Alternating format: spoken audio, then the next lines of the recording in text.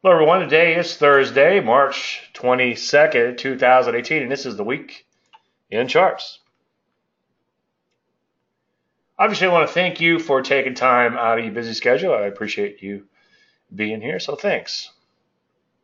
So, what are we going to talk about? Well, obviously, we're going to talk about current market conditions, your questions on trading. If you don't mind, keep them on the slides, or relative to the slides, just so I don't get mixed up. I do have a little bit of an ADD issue. I get excited and I go off on tangents, as you know. Hopefully, we'll keep those tangents relative to what's on the slides. But as we get towards the end of the slides, right before we open it for live charts, if you have questions in general, we can certainly address those.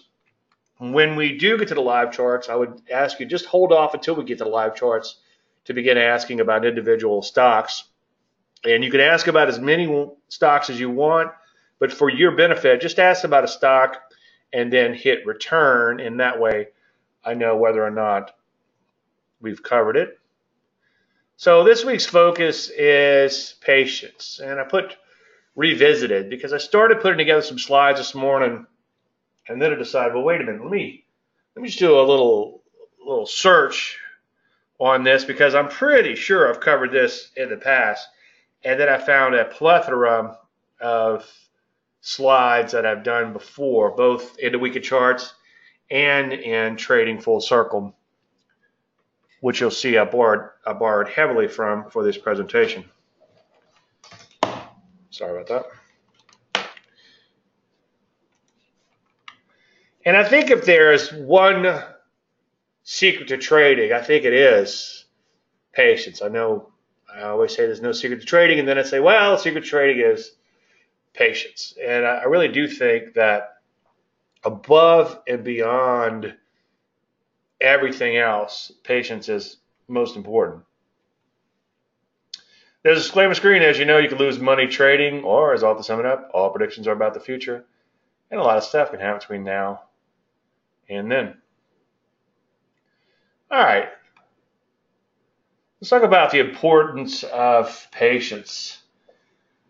Whenever I do a presentation or put together a video, I always first put myself in the mindset of what would I really want to, let me start over on that. What would I want to know 20 years ago if I can go back in time and tell myself that I don't know today? And I think the biggest thing would be patience. Just be patient and wait for that setup. Wait until you can't stand it because the setup looks so great. Wait until you feel like you have to trade. Don't trade because you want to trade, or in some cases you might need to trade, but only trade when the setup presents itself. And then once you get that setup, be patient and let it trigger. Don't just jump right in. Don't front run it, so to speak, and we'll flesh this out in a second. Let it unfold, and if it becomes dead money, I know I beat the dead horse on dead money, just relax. As I often say, many times people will exit trades right before it makes a huge move. And unfortunately, given a trend following methodology, given my methodology, a trend following methodology, unless you catch that occasional outlier, that occasional big trend, then you're going to have a hard time ever making any real money. Now, there's two forms of patience. Number one is to wait for your pitch, and that's to be patient, taking only the best of the best setups. I'm not a big sports guy, but from a little Googling, it sounds like a fat pitch is the pitch that just looks like a big fat cabbage ball to the hitter. It's like time actually slows and they just can easily hit the ball, and those are the ones to hit. And the more patient hitters wait until it's more of a sure thing and don't just swing at anything. And then the other form of patience is the patience to let things unfold once you actually take the setup. Now, as I said a minute ago, you actually have to wait for that setup to trigger, and that would obviously be a form of patience. But the hard part afterwards is to let things unfold. Steve Edmondson once said, I spend a lot of time researching things we ultimately don't do. And boy, this has really hit home lately.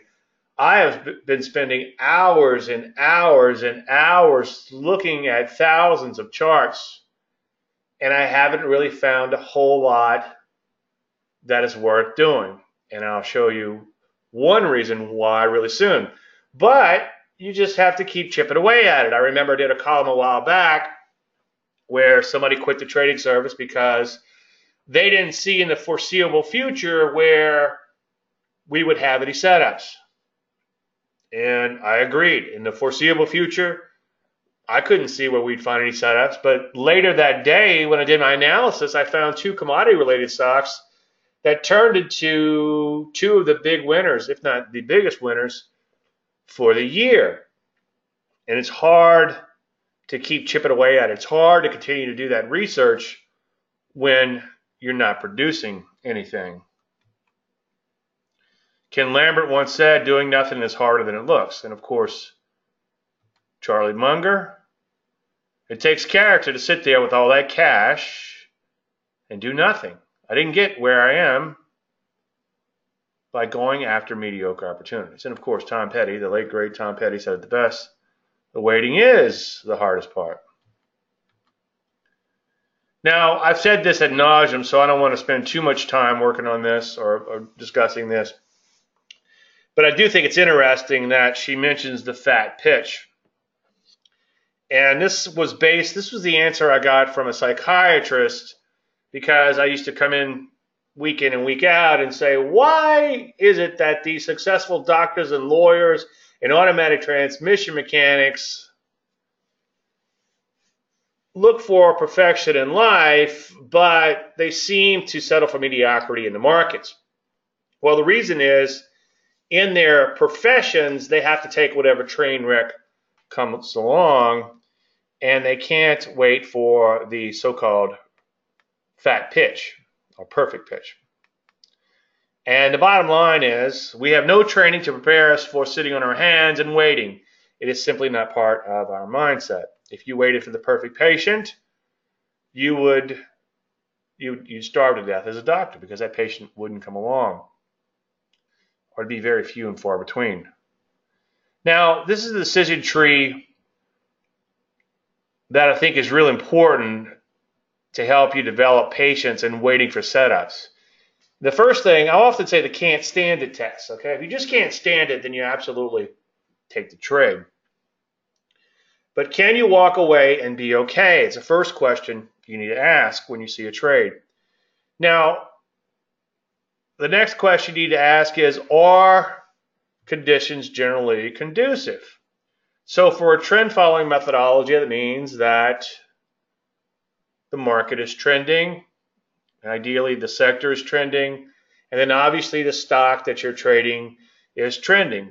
Okay. Now, in some cases, it might be a trend transition, but at least the shorter term trend appears to have turned, and possibly the longer term trend has turned too. And the reason I did 3 hours here is one for the market, one for the sector, and one for the stock.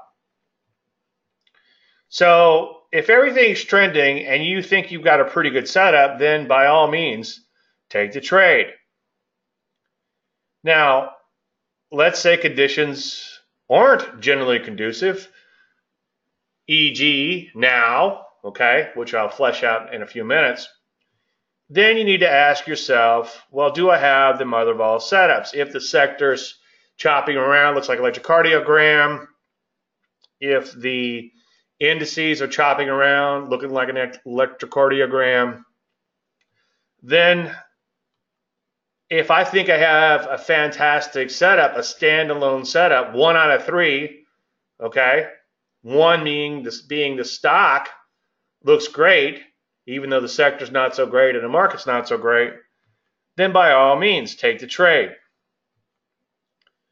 Now, if the setup is anything less than stellar, then walk away. But here's a clincher. But be okay. And I've had a few stocks take off recently from the Landry list, but it doesn't bother me. It used to bother me. Landry list is a list of stocks that I publish every night in my trading service that are set up or very close to setting up or worth watching for setup soon. And sometimes it's hard watching some of them take off. And like my wife says, well, at least it's on your radar. Yeah, that's true. But you can't eat that, right? But in less than ideal conditions, some might take off without you, but you have to be willing to let them go. The problem with getting excited or getting frustrated, I should say, with a stock that takes off without you is that you risk the problem of selective perception. Now, in less than ideal conditions like right now, you'll notice that one that got away, but you won't pay attention to the 10 that if you'd taken would have probably stopped you out at a loss.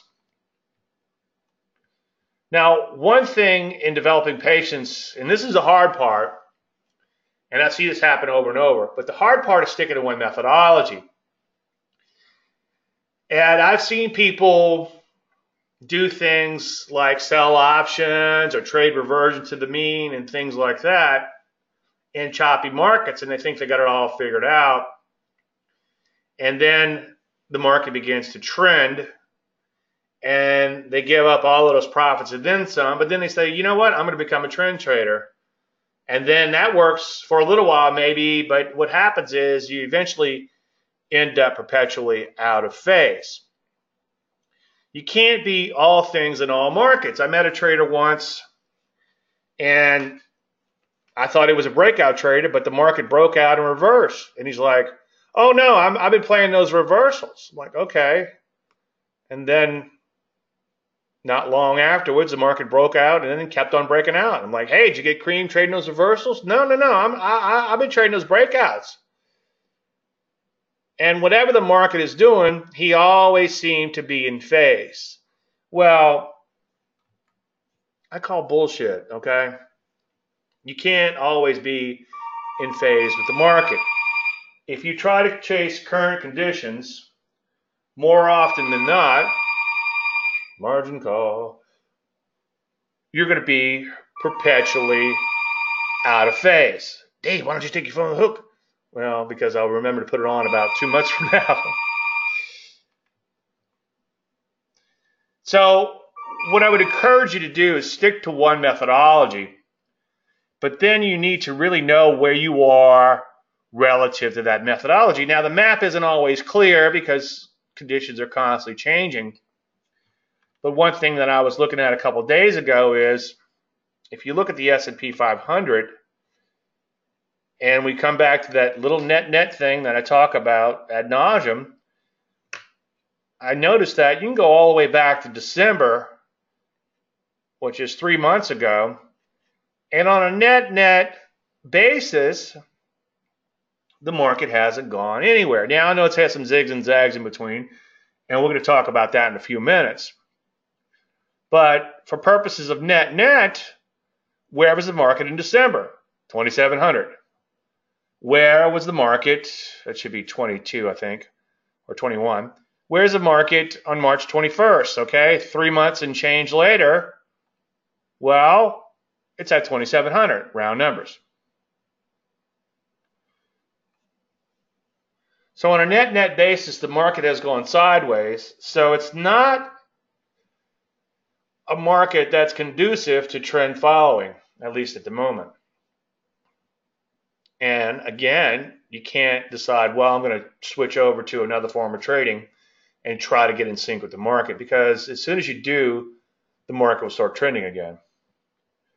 Now, one exercise that will help you with patience, especially once you're in the trade, is mind sculpting. The term mind sculpting comes from Ian Robinson, and his book is Mind Sculpture, Unleashing Your Brain's Potential. My takeaway from that book is that your brain gets wired when you begin to mentally rehearse something. And this is something that's been proven very important in the athletic world. You ever notice, like in the Olympics, I always find it fascinating to watch these guys and girls, before the ski runs. You could see their head bopping back and forth. And what they're doing is they're seeing that course in their mind. They're mentally rehearsing. So my takeaway from this book is that you actually it's almost a physical connection. I think it has something to do with the neurons, and there's like a insulation. I think it's a myelinated sheath or something, where the speed of the information travels 100 times faster once that connection is sort of hardwired, so to speak. So what I would encourage you to do is mind sculpt your trades. Now I'm going to talk a little bit about Annie Duke in a minute, and her book, Thinking in Bets, which I'll give you a link to in 1 second. She talks a lot about alternate outcomes and preparing for those ultimate outcomes ahead of time. Well, it's kind of along the lines of mind sculpting. And the hard thing is separating luck from skill in a trade. But if you mentally rehearse these alternate outcomes, your life gets a lot better, and hopefully your account gets a lot bigger. So let's say you've got something like a trend knockout, nice trending market accelerating higher, a big knockout bar like this. Then see yourself actually taking the trade when it triggers. And suppose that it doesn't trigger, just let it go, okay? You'd be shocked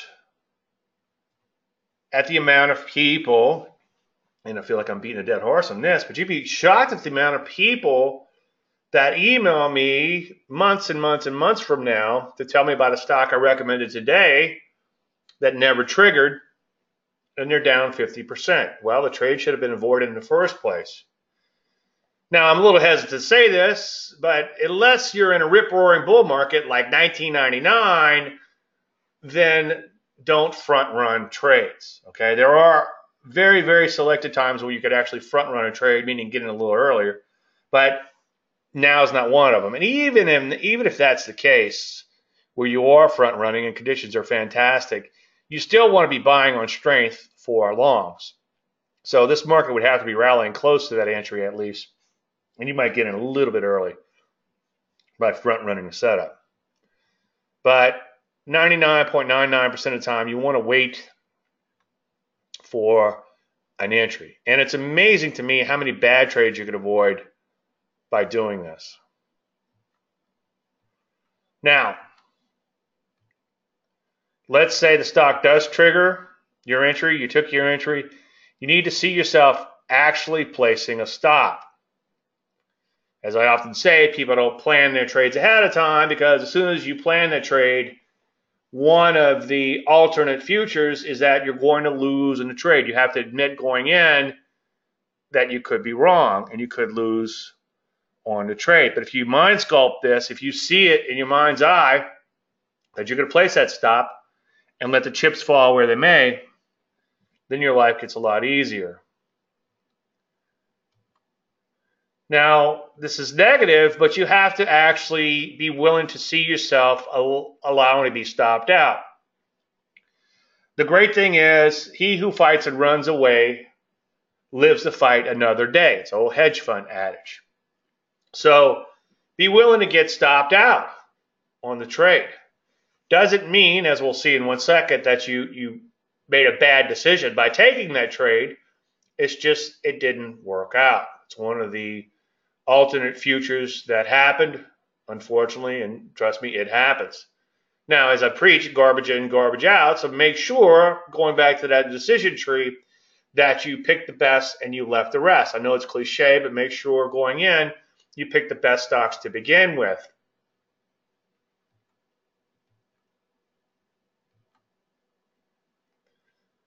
Now, here's the hard part. You have to be willing to see the stock do absolutely nothing. I know I say this ad nauseum. The people who you regulars here are probably rolling your eyes are glazing over, right?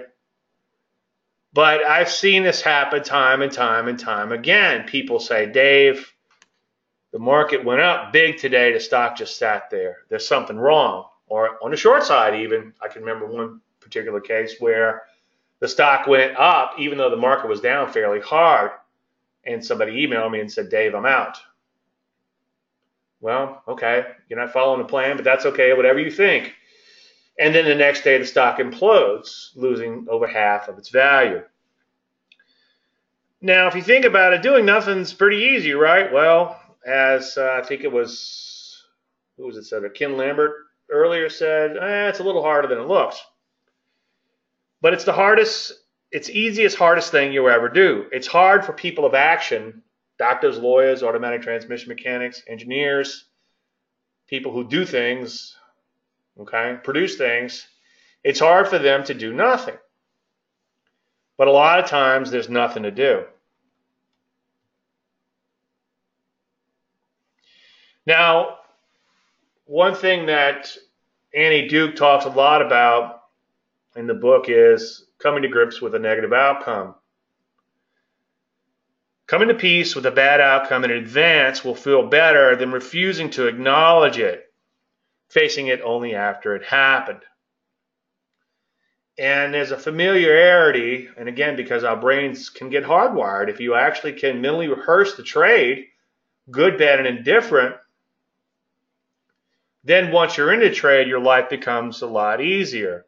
And I've said this before, and I used to be a little afraid to mention it, but now the more reading I do and the more research I do on trading psychology, as I'm working on this master course here in trading psychology, the more I feel like it's perfectly normal to admit and talk about these things. But a lot of times when I make a trade, I have like an out-of-body experience. I find myself making the trade, and then I ask myself a few minutes later, what did I just do?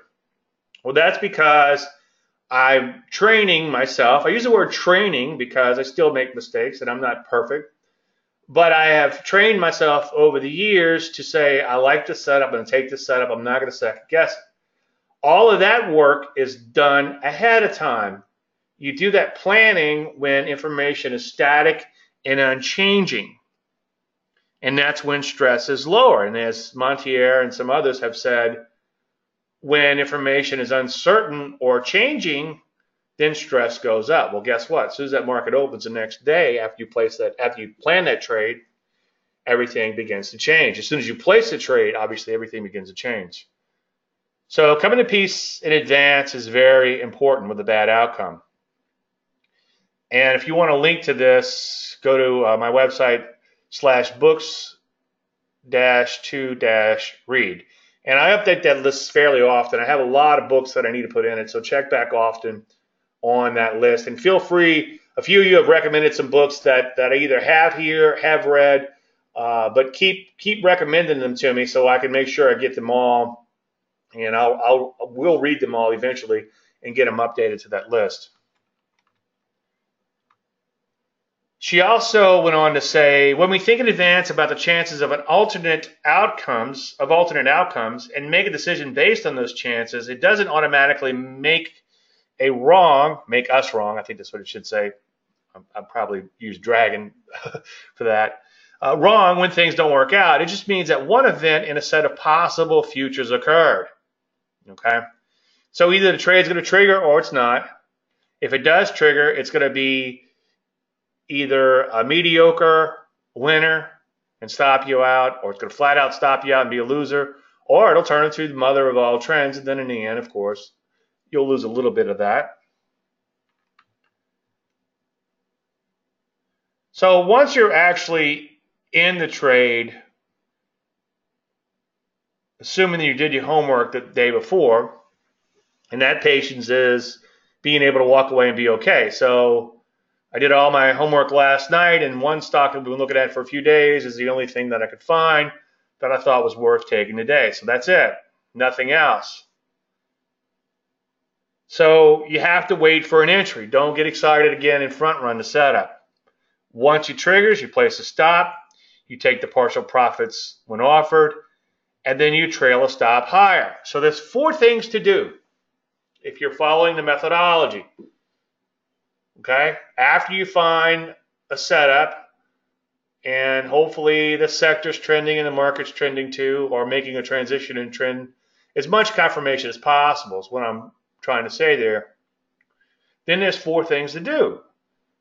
And unless there's one of those 4 things to do, there is nothing to do but wait and be patient.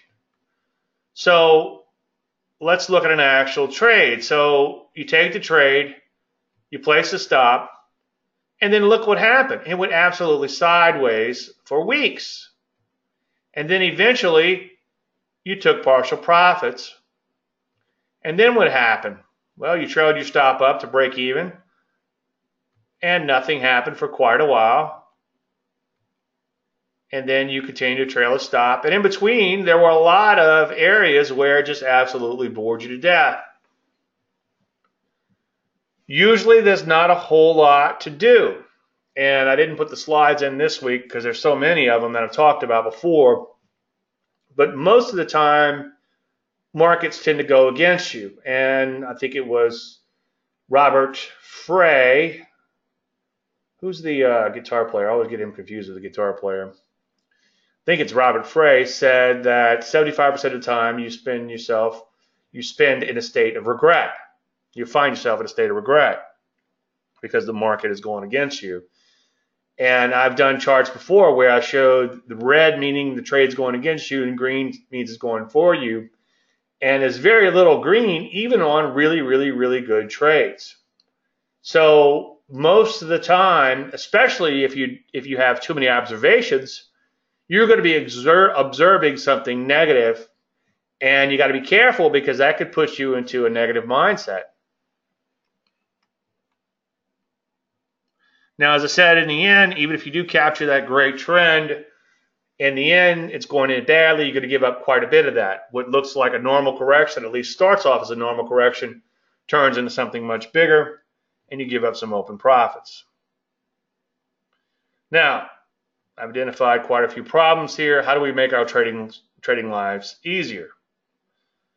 Well, during less than ideal conditions, and here's a really simple one, just keep yourself extremely busy outside of the markets.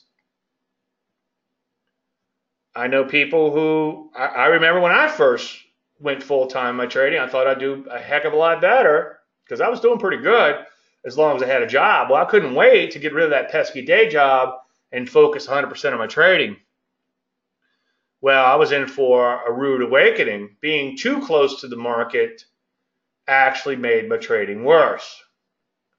When you're too busy to trade, you only take the best opportunities. And I've learned and relearned that lesson a few times, and I've seen a few of you guys and girls go through the same thing. The story I often tell was a doctor who had one of his doctors quit that was covering the night shift at the hospital, so he started working days and nights. He had no time to trade unless, of course, he found the mother of all opportunities. My example here I often use is when I wrote my first book, I started trading myself into a hole, and then I realized that I was making a lot of mistakes that I preach against, and I said, well, you know what, let me just get this book out the way. Let me back off of this trading thing. It's not working out so great right now. And then my big epiphany occurred once again, a secondary epiphany, I guess. Kind of like when I first started trading full time. It's like, wait a minute. By making fewer observations and only trading when opportunities present themselves, and it's the mother of all opportunities, I did 2 things. One, I took the best setups, and more of those setups worked, so my percentage correct went up. And then the other thing was I held on to positions much longer and was able to follow my system more accurately by just letting things unfold. And I think that kind of helped me to make the transition. I've always been willing to hold positions as long as they move in my favor, but this exercise, going through this experience, I should say, allowed me to become confident in holding longer and longer periods through that loosening of the stops. So keep yourself really busy. And like I said a second ago, it's a can't stand it test. If you can't stand it, feeling like it's the mother of all setups, then by all means take the setup. But make sure you ask yourself, Do you think you have the mother of all setups? Can you walk away and be okay? Jesse Livermore talks a lot about patience. If you hadn't, well, I shouldn't even say it because I know you guys have probably already read it, but if you haven't read Reminiscence of a Stock Operator lately, read it again. I let the craving for excitement get the better of my judgment, desire for constant action, irrespective of underlying conditions. Boy, is that where we are right now? Underlying conditions, okay? Is responsible for many losses in Wall Street, even among professionals who feel that they must take home some money every day as though they were working for regular wages. And that's the hard part, is being under that pressure to feel like you have to trade. He goes on to say, remember this, when you're doing nothing, those speculators who feel they must trade day in and day out are laying the foundation for your next venture. You will reap the benefits of their mistakes. Now, if you think about this from a technical analysis standpoint, let's say people are grinding it out and the markets are doing this, well, that could end up making the mother of all bases and create a value zone, okay? And if the market breaks out from that, then this could become support. If the market breaks down from this, then that becomes resistance. So let's say you've got some sort of setup down here on the short side. Well, you know that if it gets back up here, you will likely see some selling. So that can support your position. And the same thing happens on the upside. So those people who are continuing to trade during those crappy conditions could actually be setting the stage for your next venture. It's interesting you use the word foundation. Well, that's kind of like a base, just like I just talked about. That could be the foundation for the next big price move higher. Now, the way you follow a plan, or it's a lot easier to follow a plan, is you must reduce the number of observations. As I said a minute ago, be as close to the market as you need to be, but no closer. If you are swing to intermediate term trading like we do, then 95 or 98% of the time there's really nothing to do, but you really don't have to watch a screen. But if you do watch a screen, you're going to get more negative observations than positive. That I can almost guarantee. And Mr. Frey's done a lot of research on that, so I'll take his word for it. But my empirical research on that appears to be true. I mean, think about it. As the example I gave in a column I wrote a while back, and I think I recently freshened it up, I was up like 20% one day in a stock, and then I was all excited about that, and later that day I looked and I was only up like 15%. Well, I felt like I was losing money. Well, I was down that 5%. But had I just looked at it at the end of the day, I was like, oh, wow, it moved up 15%. It's like, oh, yeah, I saw it was a little higher based on where the bar is, but look at that. I'm happy with that. As opposed to making that observation, which should be a positive, and have it turn into a negative. So if you're staring at that screen watching every zig and zag, eventually each little zig and zag becomes much bigger than it really is. And you will begin to lose your focus on what you're trying to accomplish. Now, if you're increasing your observations, you're going to bring upon two forms of regret. And I was looking at the slide early today, trying to remember my original thinking in it. But after I looked at it a little bit, I realized that the point I'm trying to make here is that if you are increasing your number of observations, you're going to put yourself into a lose-lose situation with two forms of regret. The first form of regret is the regret of making an unnecessary decision. In other words, not following the plan. So if you have a plan in place, you have so many decisions to make based on that plan.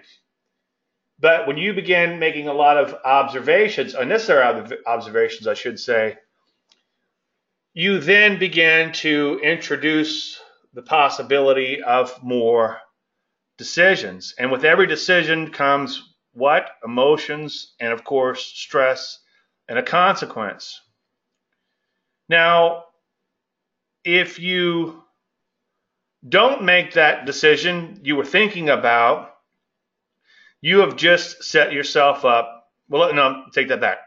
If you do make the decision, let's say to get out early, and then the next day the market tanks and you were long and the market tanks and you dodged a bullet, even though your stop wasn't hit, you decided to just get out early. Well, you've just set yourself up for future failures by not following the plan. As I often preach, micromanagement will nearly always pay off shorter term, but longer term it will not, because you're going to miss the occasional home run. Now, let's say you don't make the decision. You're like, oh, you know what? I'm going to get out because this stock's weak, the market's strong, something's wrong. Well, if that stock tanks the next day, you're going to be stressed out. And I see this all the time. I have clients call me all the time. I knew I should have gotten out. No, you should have followed your plan. You have to be process-oriented and follow your plan. You can't micromanage yourself out of every trade. And when you start watching the screen too much and regretting decisions you did make and possibly making unnecessary decisions, which you eventually will, you could easily end up in a negative feedback loop. Now, the easiest thing you could do is let the market make decisions for you. I have a hard stop in a position right now while I'm giving this webinar. At the end of the webinar, I'm going to check it. I'm either going to be stopped out or not. It's getting pretty close. Okay? So you could occasionally use hard stops. Now, one thing you could do is you could use a stop entry on setups that don't trigger right away. And I'll walk you through that in just one second. Now, I'm not a huge fan of limit orders, but sometimes you could use them to take partial profits automatically. And we'll look at that in a second too. And then once a stock opens, you could use hard stops to take you out. And if you're really struggling with discipline, you can put in a hard stop even before the market opens. I don't recommend doing that longer term. But while you're developing discipline, get the reps in. That's a secret to trading. Another one of those quote-unquote secrets, in addition to there is no secret, right? But get the reps in. Get the reps of placing the necessary order in. Now, just to walk you through that real quick, let's say you've got a pullback that's set up, and you could actually place a stop entry order here. Okay, let's say the stock opens down here somewhere and begins to sell off a little bit. Well, your entry was going to be right here. You could actually place a hard stop, a buy stop, okay, and go about your life.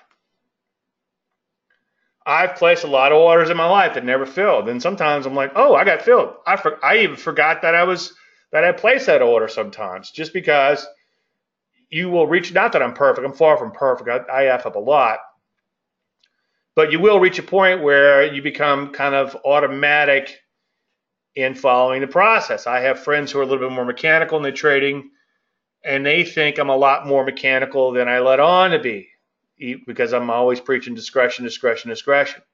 Well, I noticed that they seem to be a lot more discretionary than they let on to be. They're not quite as mechanical as they say, the more successful ones at least. But there is some autonomy to it. Like once you have the setup, you do place the order. And if that stock, again, doesn't trigger right on the open, there's some discretionary things you might have to do there, then put in a stop, entry order, and go about your life. Once it does trigger, then you could put in a hard stop, put in a day order, okay? So you can use discretion if you have to. But for the most part, you want to make sure you got a hard stop in place. Now, a second ago, I said limit orders. You could put a limit order to sell half at the initial profit target. I'm not a big fan of that, of limit orders, but occasionally I call it a pay me order. You can, I've used it before in the past, and you could use that and go about your life. And that way, if the market does spike up and hit that level and comes right back in, Sometimes you get paid. I call it a pay me order. Okay.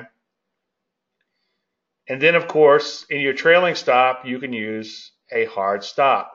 And then once the market gets really high up here, you might be able to leave a good till canceled trailing stop order in place, especially if something is just kind of chopping sideways like this.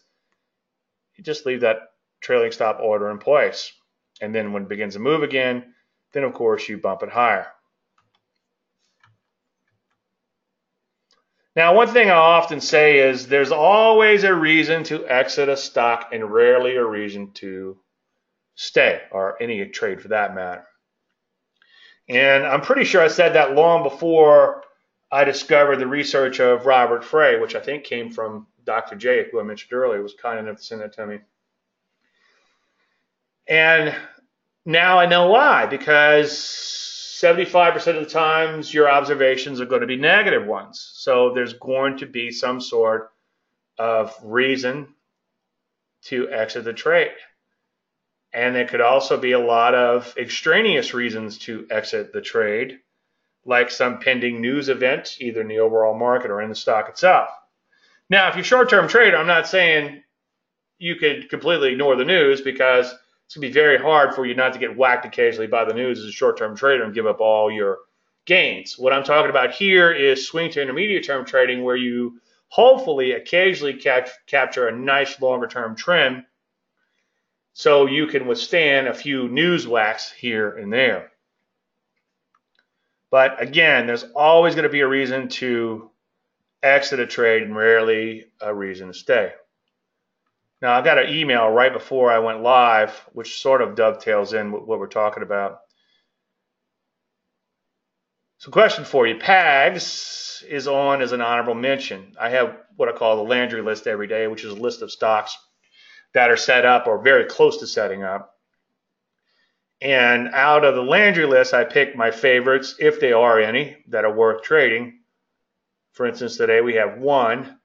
And then sometimes I'll mention an honorable mention, something that I like, but not quite as much as the setup or setups that I chose.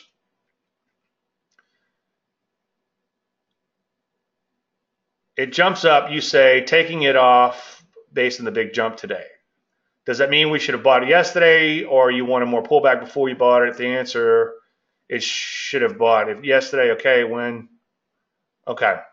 So what he's saying is the stock triggered, which we'll look at in 1 second, and began to take off. Now, I didn't have it as official setup. I just said, hey, this is what I'm seeing.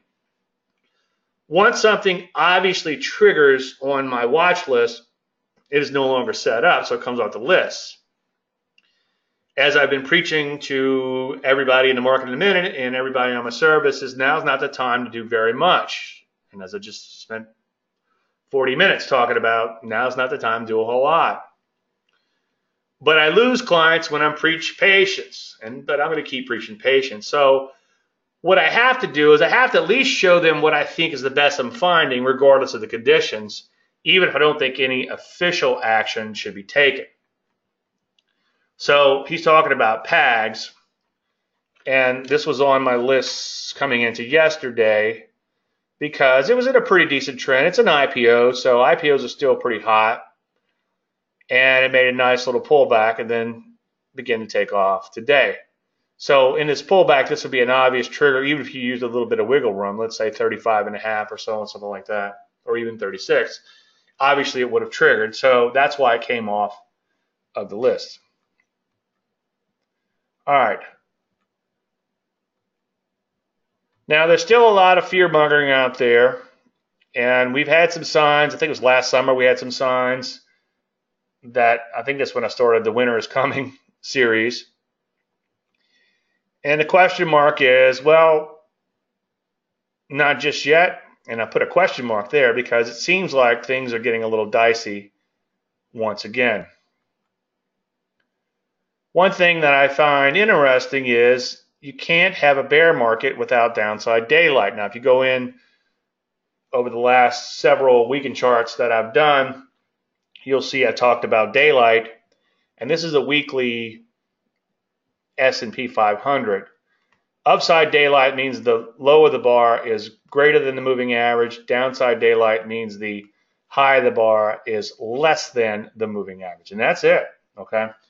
And as you can see, just going through this briefly, you have bull markets with a lot of upside daylight and very little or no downside daylight. And this is a 50-day moving average. I'm sorry, 50-period moving average. So on this weekly chart, it'd be a 50-week moving average.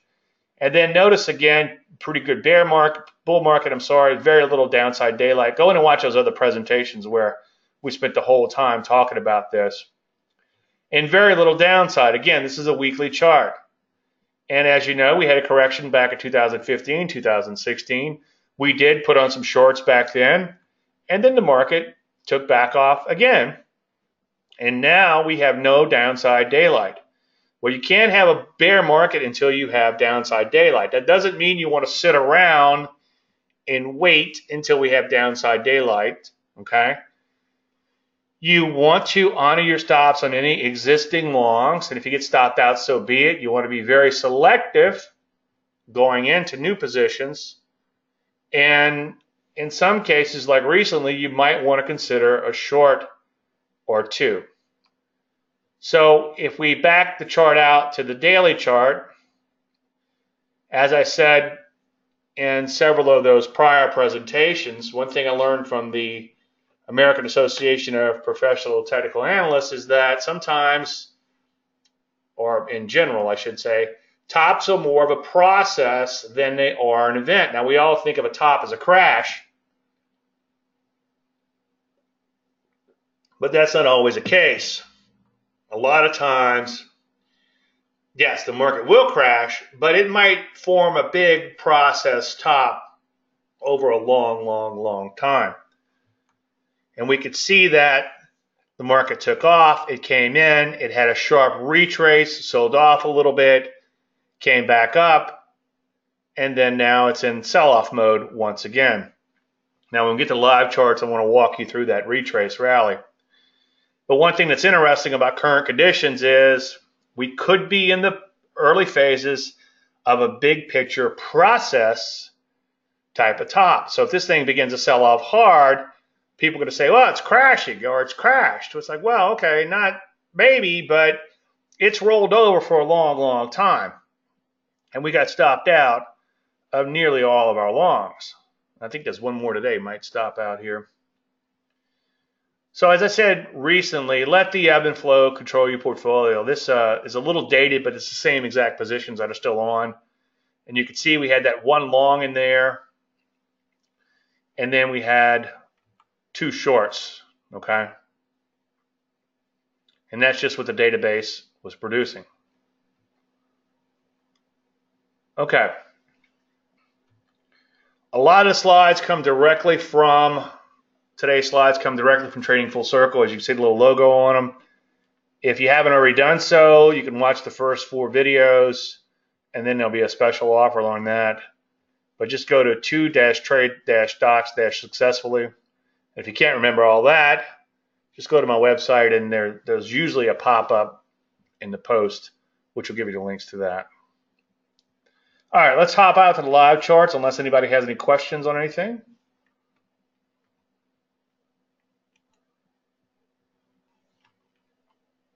And yes, we stopped out on LX. There you go. Bam. Okay. Let's take a look at the P's first. As I just said, so far we have this retrace rally. You had a big spike down, and then you retrace back up. And then you also had a bow tie down at that juncture too. Now, the bow tie really didn't trigger. It just kind of got messy in here. So that's when you need to maybe look at a 2-day chart, a 3-day chart, or even begin to back your chart further out to like a weekly, like we did just 1 minute ago. But the fact that we're stalling out in this retrace rally, that's a little ugly, and that's a little concerning. And then obviously, we're pretty close to taking out the March lows, which would not be a good thing for the market. So right now, it looks like a big picture top, so far at least, remains in place in the S&P 500. Now let's take a look at an updated weekly chart. And you can see on a weekly chart, the bow ties have not crossed down. Let's check a daily real quick. Yeah, it looks like they're rolling back over in a daily chart. By the way, as I said before, when you have your first signal stays in place until and unless the top gets taken out. Doesn't mean that it's a profitable trade, because remember we had this first thrust formation here, and if you could stomach it when you do trade a transitional pattern like a first thrust or a bow tie, and you can get those on my website, you're not fully wrong until the market goes on to make new highs if you're shorting, or goes on to make new lows if you're going long. So that signal remains in place until and unless the top gets taken out. Now, your stop will probably take you out long before then, but that is one way to trade. Put a stop in, like on an hourly chart, for instance, in Forex, I'll put a stop in above that old high if I'm shorting, or above that old low if I'm going long on the hourly, or on the daily, I should say. And if it goes on to make new lows, I know I'm wrong. So I'll give it a little room on that. Let's take a look at the NASDAQ. Now, it's interesting that the NASDAQ never did officially bow tie down, and it went on to make new highs. But I would pay attention to these bow ties now. If we bow tie down, sometimes, as I say, the second mouse gets the cheese, even though this wasn't an official signal back here. But sometimes the market will bow tie, go up, make new highs, and then bow tie again. As I often preach with the double tops, or any technical analysis type of pattern for that matter, they work, but they often shake out much differently than they do in the textbooks. Okay, so case in point, as I often say, with the double top, sometimes market makes a top, comes back up. This would be a textbook one like that, okay? But a lot of times they'll overshoot that prior top and then come back in. This is the V-shaped recovery problem I often talk about. I'll show you an actual short chart. And then sometimes they'll stall well short of that prior high and then come back in. This is what's going on in the S&P 500 right now. This is what's going on in NASDAQ. And believe it or not, the Russell's actually more textbook. So right now in the three major indices, we've got three of the major patterns that are working. Okay. So let's take a look at that Russell. As I just said, Russell stalling short of the prior high in here. S&P 500 kind of made that. So let's clean this chart up. Made that retrace rally we talk about. Okay. Installed short of its prior high in here.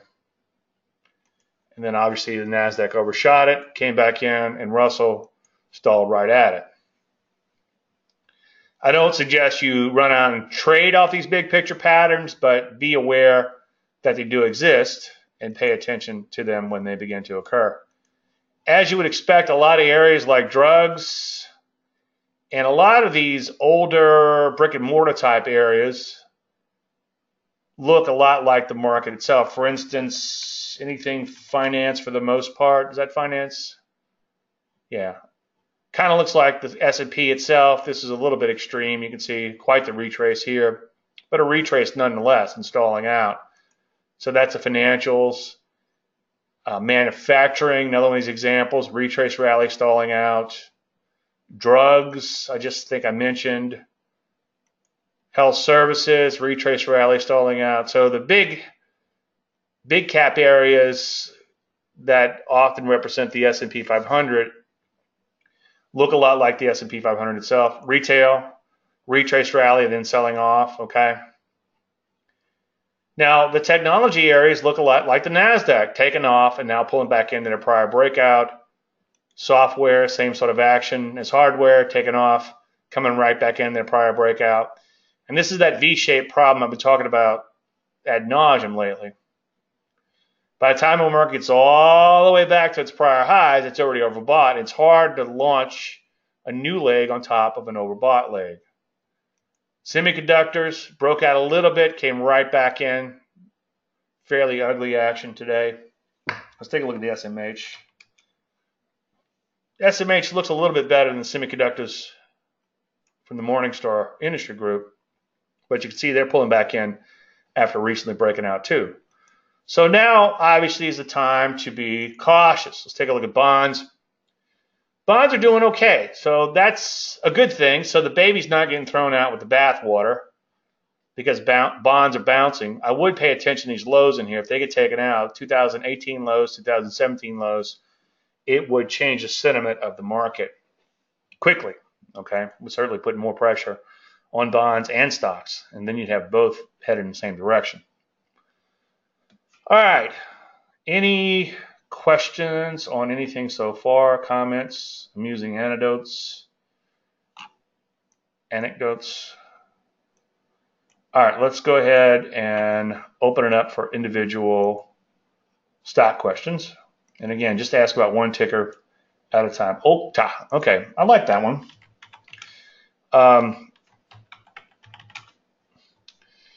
Now, it's a fairly new issue, and you can see it's been a little wide and loose in here, but it's finally gotten its act together.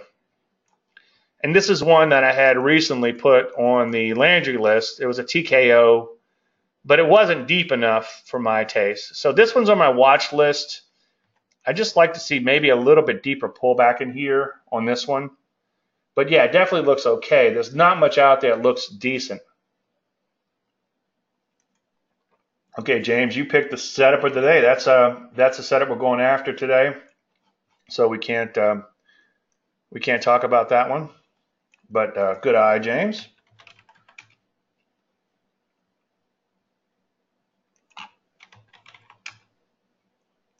Okay, keep them coming. Got a quiet bunch today. CSLD, CLSD. That doesn't sound like a stock. CLSD. Oh, it is. Okay. The first thing that jumps out at me with this one is that it made like 100 and something % move over just a few days. It's, let's see, yeah, 100% in a couple days. And if you back the chart out a little bit, 121%. So once something jumps up 100%, it's hard for it to sustain that type of move.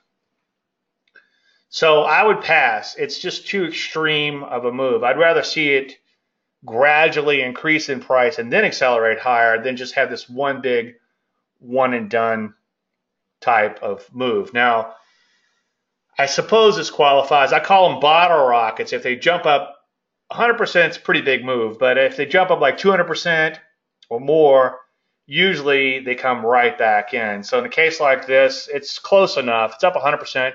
A lot of times, because that move's hard to sustain, they'll come right back in after such a big move higher. Even though, obviously, a positive move is a positive thing, you want to avoid the setup just because more than likely it'll come right back in. And let's see what's going on longer term. Yeah, you got some wide and loose action longer term. You might have some bad memories back here. People looking to get off the hook. AMTD from Mr. Greg. This is okay. As I begin to kind of pick it apart a little bit, you'll see that, notice it really didn't clear this prior peak very much in here, and now it's already coming back in. One of the problems that I'm having, and we had a big brick and mortar type of stock on the list coming into today that I said, let's just pass on that one. And the reason is that these bigger, thicker stocks where you have actual earnings as opposed to the promise of earnings, like a biotech, okay? But these bigger, thicker stocks like this, they're going to be priced for perfection. So when the overall market begins to tank as it is now, they too are going to begin to tank. And then again, you've pulled back to where you broke out from. So I would pass on that one for those reasons. All right, let's take a look at Keys, K-E-Y-S. K-E-Y-S, not familiar with this one. Yeah, okay, that looks pretty good. It needs a little bit more pullback. The only thing that kind of jumps out at me, I'd like to see a little bit deeper pullback, maybe down here to 50, let's say 51 maybe or so. The only thing that jumps out at me is that it's been a little wide and loose, but it's gotten its act together recently. But it's had a pretty good run over the past several years. So, as I said a minute ago, it might be priced for perfection. Go, Daddy. We'll let the dogs out. Well, that's another case where this one could be priced for perfection. Not that I'm against long-term uptrends. Okay, you're certainly in the hunt by looking at these stocks that are trending. But the problem is, as I said, it might be priced for perfection. And also notice that you had this really nice breakout here, but then before it pulled back, it broke out a little bit before and then came right back in. So now it's relatively unchanged. It was just this one big breakout, and then that was pretty much it. And also on a net basis, you're actually slightly lower for a month. So I would leave that one alone too. Loxo looks pretty good. Again, longer term uptrend, you had this really big gap way back here, and then it actually followed through from that gap. Nice uptrend, pullback. It's a decent looking setup. But given the nature of the overall market, this is actually on today's Landry list. But given the nature of the overall market, I don't think it's worth going after this stock at this juncture. But good eye on that one. I'll give you a high five since it was on my list too. All right, any more? We got a quiet bunch today.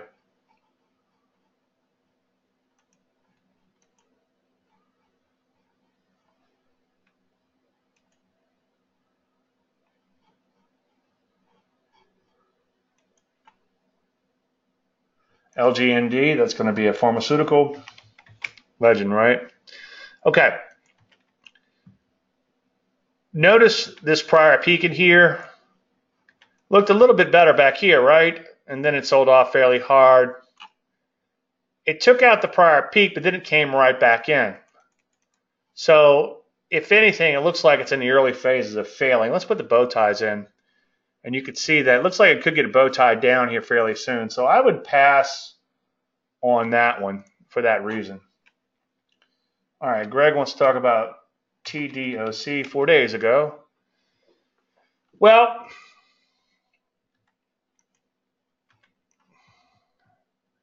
it's a little bit of a choppy stock, as you can see. It did break out, but it wasn't the mother of all breakouts, okay? And again, you back the chart out a little bit. You can see it was pretty choppy back here.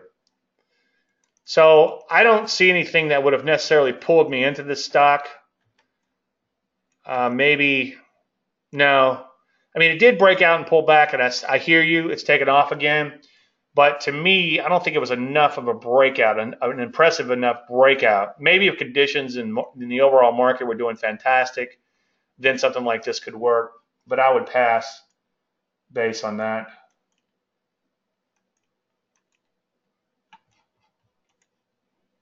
All right, any more?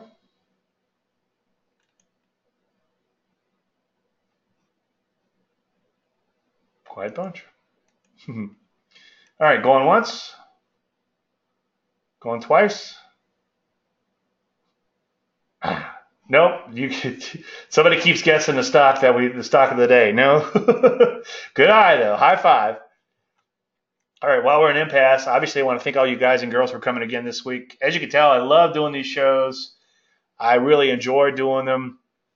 So as long as you guys continue to show up, I'll continue to do them. Okay. One more. This one's on the Landry list. This is the actual one that I said let's pass on. Okay. And the reason I'm going to talk about it, even though it's on Landry list, is it's a big thick stock. Okay, look at this volume here. It's at 0, like 5 million shares a day.